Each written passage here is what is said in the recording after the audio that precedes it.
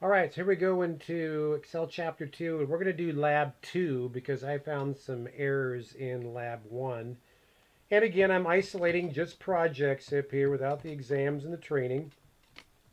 I come down here to SC Project, Excel Chapter 2, Lab 2, and we're going to click on that.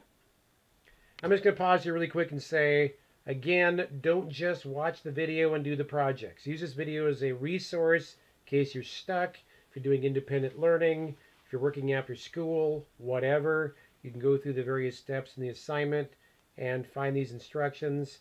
However, don't just get spoon-fed and watch my video and do the project at the same time. You'll get about 20% of the benefit of the learning as opposed to at the first time through figuring it out, maybe struggling a little bit. I know it's a soapbox. I think I say at the beginning of almost every project.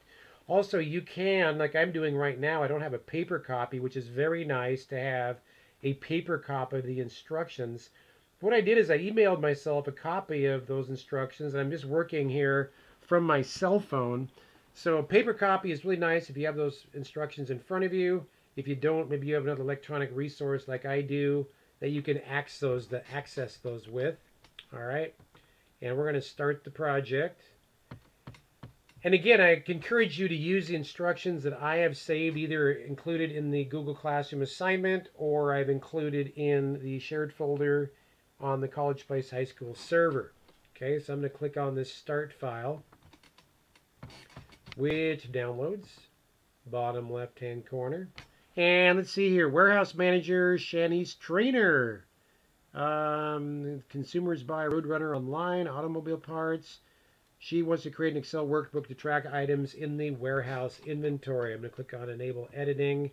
And of course, don't mess with the first documentation worksheet. I'm going to go to the bin worksheet.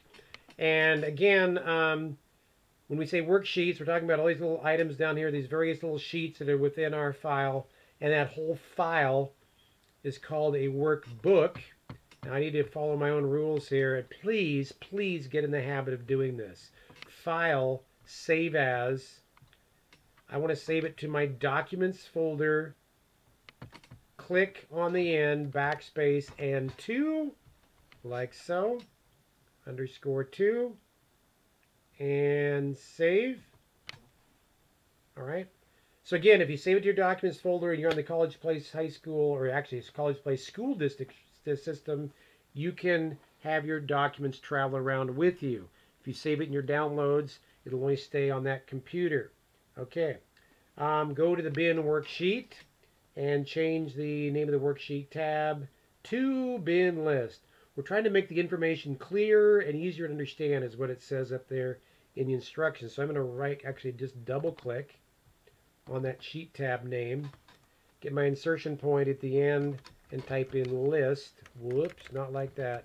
Bin list, enter. There you go. All right. Bottom align the contents of cells C3 through C13. When we say bottom align on number 2 there, we're talking about vertical alignment. Up in our alignment group, this is top, this is middle, this is bottom align. Click on bottom align. Okay, that's number 2.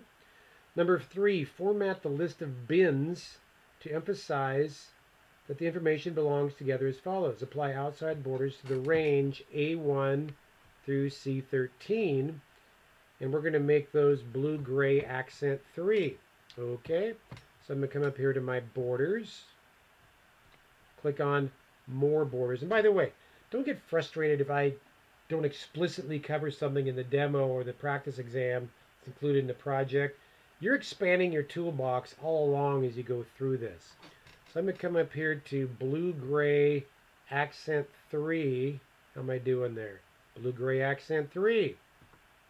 And we're going to say outline up here in our presets. That's going to put a border like that in our diagram, what that's going to look like around that range A1 through C13. Again, if I get going too fast, pause, rewind, whatever, to go back. Apply the short date number to the cell B15. Okay. Now, short date, what in the heck is that? Go up to your different options up here. Drop down arrow. There's short date. Month, day, 4-digit year. Short date. Okay. It says in page layout view. Now right now I'm in normal view, looking down here at the bottom. I'm going to slide over to page layout view. And it says to enter warehouse bins in the center section. When I click the page layout view, I can see the various sections of my header up here. I'm going to click on the center section. We're going to type in warehouse bins. Okay. Meaningful header when Shanice prints the worksheet. Okay. Now I can probably turn off my page layout view and go back to normal. Like so. And by the way, honestly, I think I would, let's click back in our document somewhere, then go back to normal. There we go. That header's still there, we just can't see it. Go to the inventory list worksheet. I'm on number 6 now. In cell A1, change the font to Calibri Light. Come up here in my font type. Calibri, there we go, Calibri Light. Enter. Font size 20. Font color up here. Indigo text 2. What's indigo text 2? There it is right there. Okay. Bold. And it says merge and center the worksheet title across the range. So I'm going to highlight with my white cross A1 through I1 and merge and center. So it's centered across the top in 6E. Resize the width of column B using AutoFit. Now AutoFit, we're just making the column just a little bit wider than the widest entry in the column. Mouse pointer between B and C. Double click, like so. All right. Shanice asks you to find any duplicate entries and then delete them in the cell range A5 through A16. Use conditional formatting. I'm just doing this as I read it. Highlight cell rules. Duplicate values. We're going to use, it looks like that default of light red fill with dark red text. And OK. Delete the row containing the second duplicate value. So that'd be down here in row 15, second duplicate value. I'm going to right click on row 15. I'm going to wipe out that entire row and just hit right click and delete. And notice my conditional formatting for that duplicate row went away. But if I were to duplicate some other entry in the SKU, which is your part number, it would be conditionally highlighted and it would stick out like a sore thumb that it's duplicated. That's number 8. Number 9, in cell B3, enter a formula that uses the count A function. Now count counts a bunch of cells. Count A counts alphabetically. Excuse me, counts alpha characters, okay, in a cell range. So how do we get to count? This might be something different that we didn't explicitly cover in the demo. Let's use our insert function up here. And you probably can't see count A, so I'm going to come up here to search for a function and type in count A and go. And there's that function. It's basically just saying, what are you counting? What range are you counting? Well, it says we're counting cells B5 through B15. And we have 11 inventory items. Okay, just counting cells. Assuming there's text in those cells. 11 inventory items. That's number 9. Shanice wants to display the entire text in cell F4. That's up here. But what's formatted so it requires less than horizontal space. Okay, so we're going in number 10. We're going to cell F4. F4. Okay. And right now, you'll see it says reorder quantity up here in our formula bar. That's obviously cut off. It says change the width of the column to 9. Okay, well, either right click on the column header and change width, or just get your mouse pointer between F and G. Left click and hold, drag over to 9 exactly, let up. Okay. And oh, well, we're still cut off. Okay, how do we fix that? Well, we can, and you know what? I did one method one way. I can do this another way. I could right click down here and say format cells. maybe the easier way. Alignment. What wrap text means is if it runs out of room in the cell, it's going to just put it on the next line. Wrap text. There you go. Now we can see that whole reorder quantity on number 10. Number 11, apply the shading to the range A2 through B3. Aqua accent 4, lighter 60% to separate the range from the rest of the worksheet. That's up here is fill color. Okay, when it says shading, fancy way of fill color. 8th column, 3rd row. Aqua accent 4, lighter 60%. Boomba. There you go. Looks good. Number 12, to format the value as a dollar amount, decrease the number of decimal places in cell A3 to 2. Okay. I'm going to hit my decrease decimals, 0.00. And I'm just going to pause here really quick because I've seen some people have 4 decimal places, even 2 decimal places. You have to ask yourself, is the 2 cents or the 2 decimal places, is that important for my information? Or could I round this to, when I say round, should I display this to the nearest dollar? Okay. All right. So we did number 12.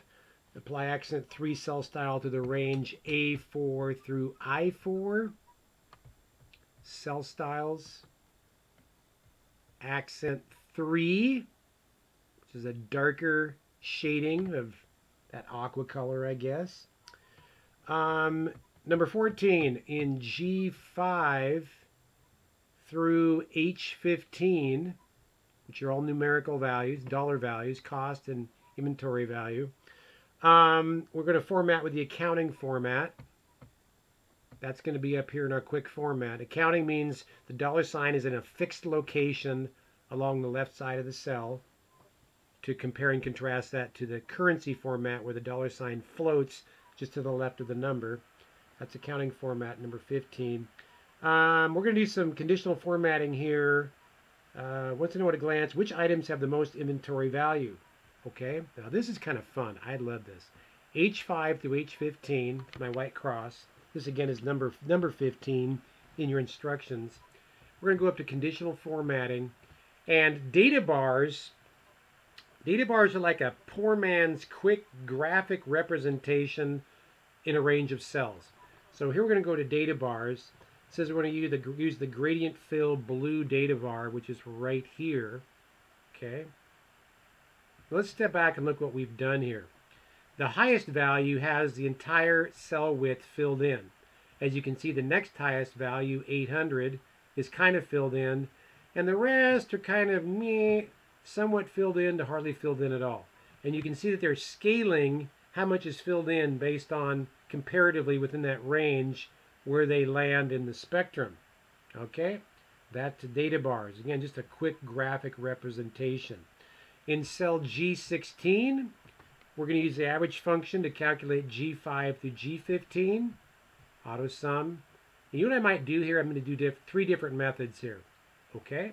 I'm going to use, first of all, up in my editing group, as a variant of auto sum, I'm going to select average. And it says, oh, what are you averaging? Yes, I'm averaging G5 through G15. Perfect. Hit my enter button right here.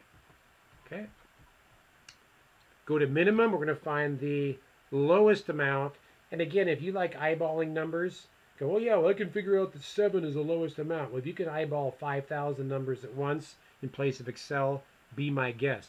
Here I'm just going to start typing a formula.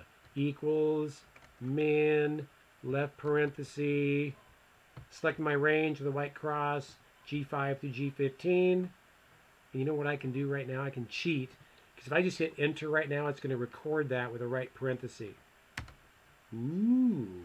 All right, max. Third different method I can use is come up here to my insert function, which we really haven't used much yet, but just practice. Okay. And do I see max in my selective function? Well, actually, it's right there. And if you can't see that in your usual functions, you can search for max up here. I'm going to click on max and OK. And it says, oh, you want to use the range G5 through G17. No, I don't. I'm just going to select G5 through G15 as my range of max values. And okay, it tells me the maximum value is 40. And that was number 19, by the way, on your list. Check the spelling in the worksheet, the workbook to identify and correct any spelling errors.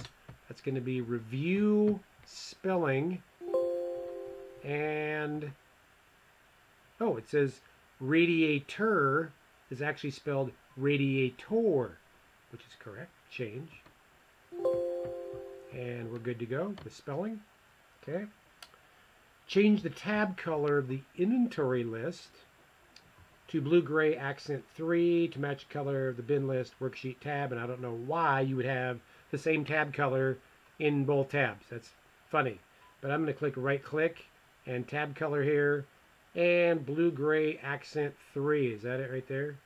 Blue-gray accent 3. Tab color. Okay. And my workbook should look like what is in the diagram. And it looks like I missed a step with conditional formatting. Probably wondering, hey, Reardon. Yeah, number 16. In the range I5 through I15, we're going to use conditional formatting, Home tab, conditional formatting. Highlight cell rules. If the value is equal to, now we can put text in here too. I'm going to put, instead of 0, I'm going to say reorder. If it says reorder, I want it to be light red fill with dark red text, which is exactly what it is. So it kind of helps look at the diagram in the instructions, huh? And I'm looking again at my diagram. We've got data bars. We've got, oh, I see some formatting down there. E16 through 18. Did I miss that too? You're probably wondering, what in the world are you doing? Oh, and it says, okay, I got you. And to the range, accent 3 style, the A4, and to the range E6 through E18, I'm applying that cell style of accent 3. There we go. So A4 through I4, which I did, and E16 through E18. So he says, how much time I've saved myself by looking at the diagram? There, I've got that done. That looks good. We're ready to rock. Let's turn this guy in for grading. And again, I've got this set to be 5 submission attempts, and you should be able to get 90% or better, which is your threshold goal. And here's my 2A that I just did right here. I'm calling this Project 2 in SAM. Okay, I thought Project 1 was bogus. There we go. Open that up. And let's turn that in. Submit. And view reports. Again, I can use this feedback to make any corrections if I'm still deficient in what I'm doing here. Let's see how I did. And survey says, how did I do? I got 100%. All right. And of course, if you didn't get 100%, you could use this feedback to go back and make corrections and resubmit it after you made the corrections, after, of course, you saved your original file. All right. I'm probably going to move on here to the Lab 2, Chapter 3, for those of you that get that far, just as an additional learning opportunity here in SAM. Thanks for watching.